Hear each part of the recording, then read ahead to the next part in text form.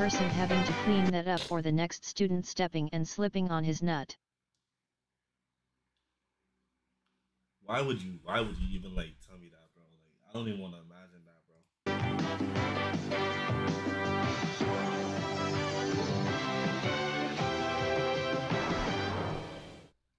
Nearly 4 decades ago, a new young star entered the NBA with big hopes and even bigger hype. People knew he would be good, but it didn't take long for him to exceed expectations of even his biggest fans. Within just months of entering the league, even other players were in awe of his abilities. He's the truth, the whole truth, and nothing but the truth. He's not human. We double-teamed him every time he touched the ball, and he still gets 35.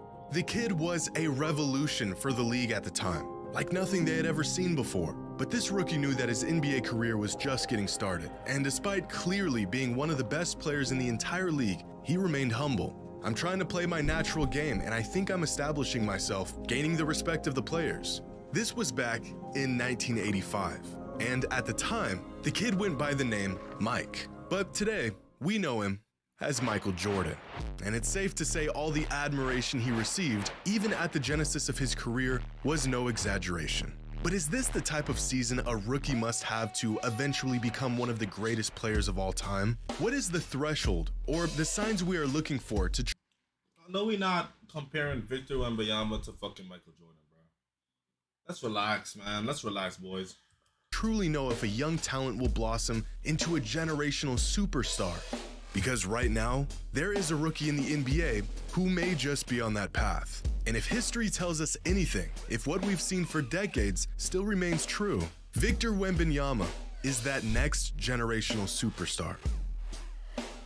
He's an unbelievable talent. He's probably one of the best prospects to enter the NBA. One of a kind type of player, and he's going to keep getting better each and every year. Yeah, he changes the game. Just try to make it difficult, try to jump. He's too tall. He's way too tall. Just trying to figure out what he is because we've never seen him before. Today's He's that video is good? sponsored. Y'all think he's that good, chat? Niggas trying to compare him to fucking Mike. I don't know, man. I don't know, buddy. Halfway through Victor Wembanyama's rookie season, and he's been really good. All the hype we built up for the last 2 years was, for the first time in a long time, warranted.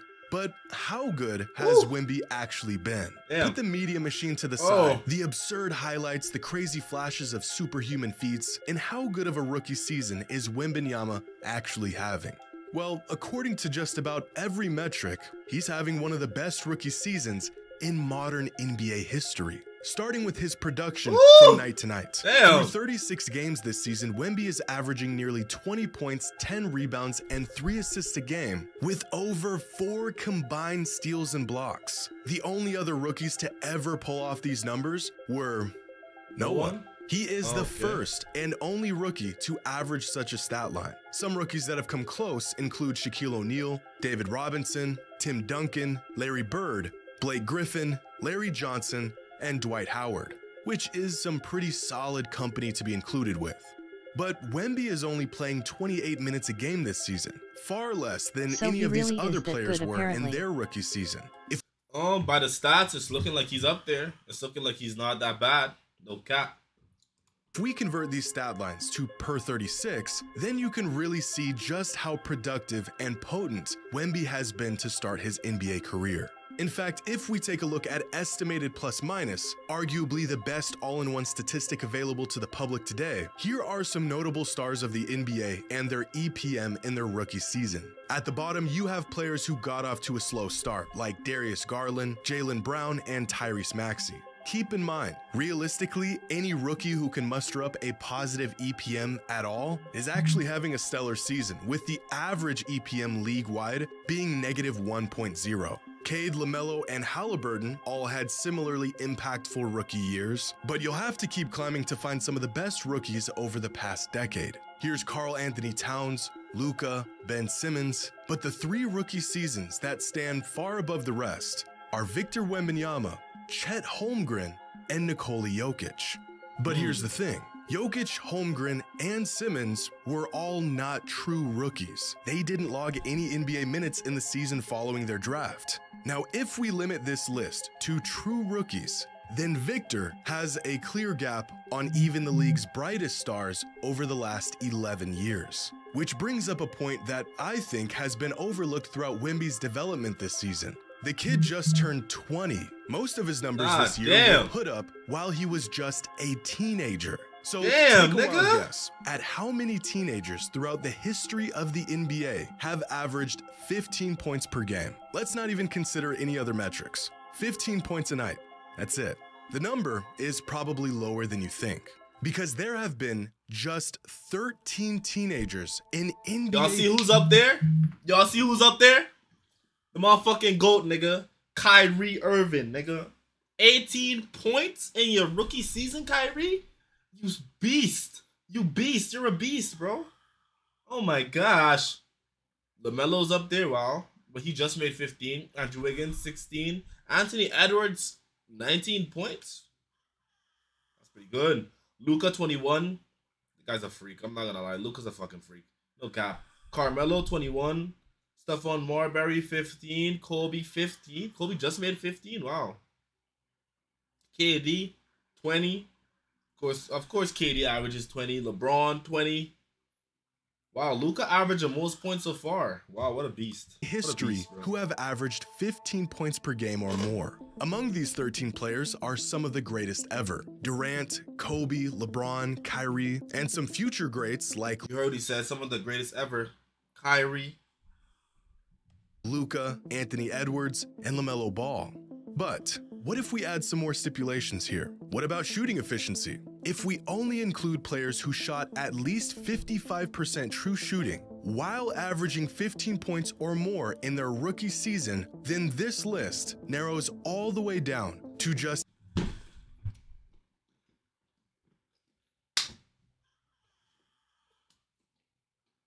Do I have to say more? He's a GOAT, man. He's a GOAT. He's a GOAT. One of the greatest scoring point guard of all time. I don't care what no one says. Fuck all y'all niggas, man. He's just the best. Kyrie, Zion, and Wemby. But Kyrie and Zion are known for their scoring. That's their bread and butter. Victor is this potent and efficient as a scorer, and it's not nearly where he's most valuable. Defensively, Wembanyama has been a superstar this season. At 7'4", Victor's interior defense is so overwhelming that his presence alone is enough to keep teams out of the paint. He snatches lobs out of the air that have no business even being contested. He has players kicking out layup opportunities that would otherwise be an easy 2 points. And almost like a free safety. That's the thing, like, he's 7 foot, athletic, and go with his fucking hands, bro. Jeez, bro, this guy's weird. He has a natural instinct for help defense that allows him to close 10, 15-foot gaps in a split second. On this play, Wemby's teammate gets beat towards the baseline. And imagine Wemby on the same team as Kawhi. Ugh. Instantaneously, Nasty. Victor reacts, beats both guards to the paint, and cuts off the offense, preventing an easy layup, blowing up this entire possession. Here's another play against the Clippers where Wemby is playing perimeter defense, which is already an anomaly for a player of this size to begin with. Kawhi gets a step on him coming off the screen, but Victor manages to recover. Kawhi has nowhere to go, so he kicks it out. Once again, Wemby almost gets a piece of the ball, and in about a half a second, he has effectively closed out on Westbrook on the other side of the court. Westbrook thinks he has him beat, but Wemby recovers and ends this possession. Damn, this nigga's a beast. I know he's good defensively. God damn, this nigga's a beast, bro. He's like that one anime character from Kuroko, bro. The nigga with the purple hair. With a blocked shot. Victor Wembanyama is the only human being on this planet who could pull off this defensive sequence. So far this season, Wemby is averaging 4.23 stocks per game. That's steals and blocks combined. Now, why would I use such a precise number, you ask? Well, because it is the second most amount of stocks per game from any player over the last 15 NBA seasons. And he has managed to pull this off as a 19-year-old in his rookie season on just 28 minutes a game. For some more context, here's Victor's rookie stocks compared to every other player in the league this season. Yeah. You could make a legitimate argument that as a rookie, Wemby already has the most impactful interior defense in the league. But let's take this one step further. Here are the top 100 rookie stock seasons over the last 15 years. And of course, wow, no one comes even close. Jeez, bro. Jeez. What the fuck? But there are some players here that might give us some insight on the trajectory or even the archetype of player that Victor Wembanyama is. Specifically Joel Embiid and Anthony Davis, skilled volume scorers who are capable of being defensive anchors on winning teams. But at this point in his young career, Victor is better offensively and defensively than these two future Hall of Famers. So how good is Victor Wembanyama actually? Well, better than I believe most people think.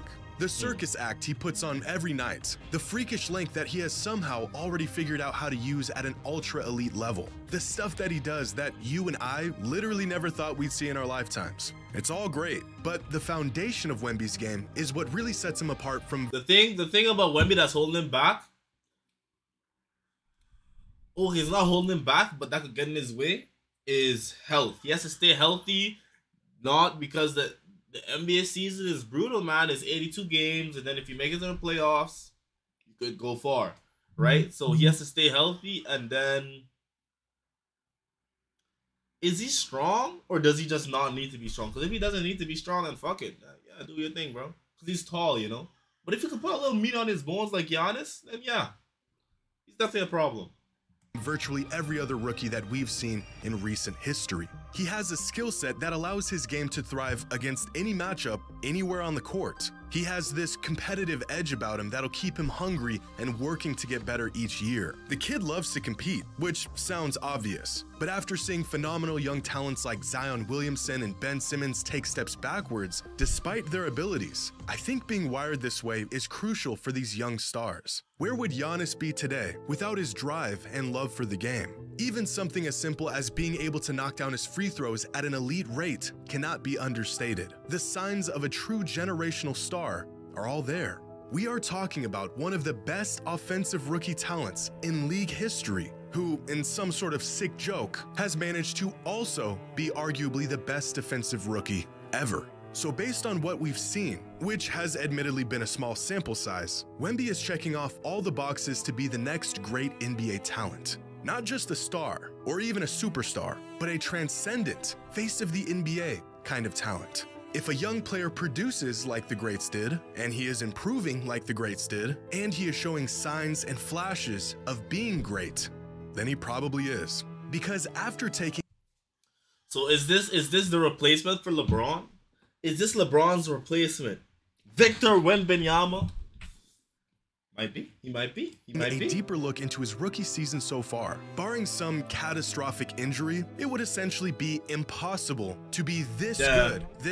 I'm not gonna cap, bro. I really want to see this guy get injured, bro, because basketball needs someone like him. Early in your career and not progress into a generational talent. So how good is Victor Wembanyama actually? Better than we thought he would be.